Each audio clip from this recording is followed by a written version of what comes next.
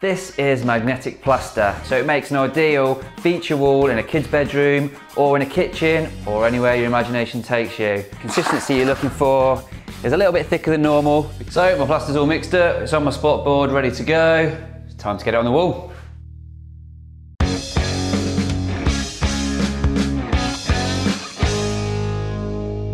This is magnetic plaster. Although the product itself isn't magnetic, it does attract them. So it makes an ideal feature wall in a kid's bedroom or in a kitchen or anywhere your imagination takes you. Because it's not actually magnetic itself, it doesn't interfere with any electrical items in your home, such as Wi-Fi, pacemakers, or anything of that nature. So let's go and mix it and I'll show you how to get it on. So I've got all my walls prepped and ready to receive my magnetic plaster. I've got my cold, clean water to mix it with.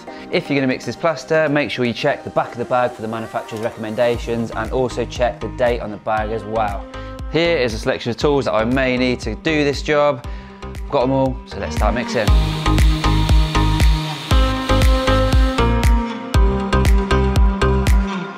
So I've mixed up my magnetic plaster and the consistency you're looking for is a little bit thicker than normal because the manufacturers recommend 2 to 3 mil on the first coat and 1 to 2 mil on the second coat.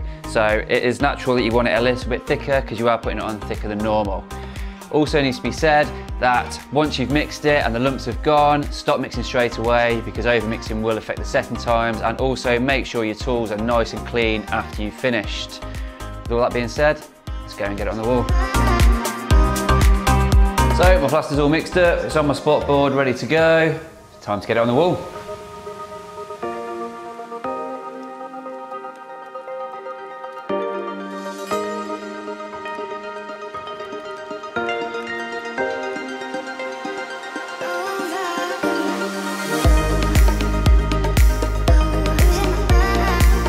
So that's it. The first coat is on to the required thickness. Now comes the tricky part and the important part. You need to leave this for approximately 40 minutes before you flatten and apply your second coat. So I'm going to get all my tools nicely cleaned up and have a cup of tea. So this wall has had about 40 minutes now. What you're looking for is a pretty matte effect all the way over and to be firm to the touch before you start flattening off your first coat. So it's ready to go. Let's get it on.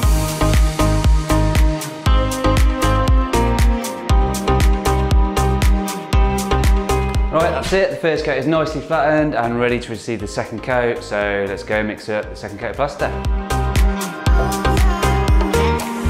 I've mixed up my second coat of plaster and I'm going to apply it to the wall now at a thickness of 1 to 2 millimeters.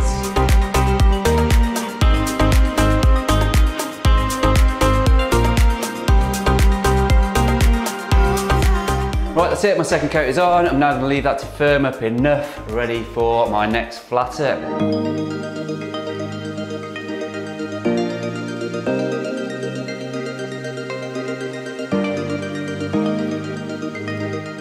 So, the wall has been left sufficient time to receive the final trowel, so let's get it finished.